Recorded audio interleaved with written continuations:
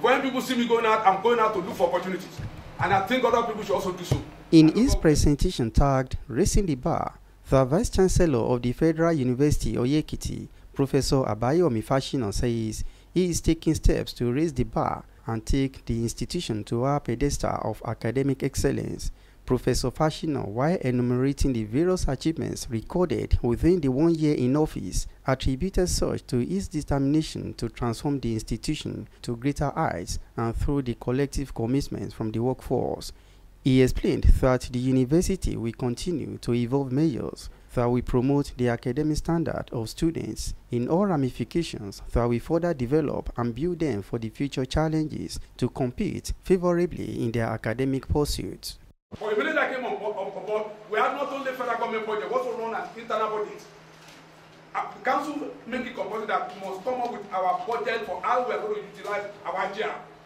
You will say, okay, how much, this how much I generate, this how much we are going to spend it.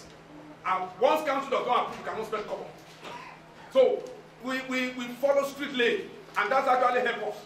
I tell you, like I said, we generated triple, I would probably 300% in terms of our GR.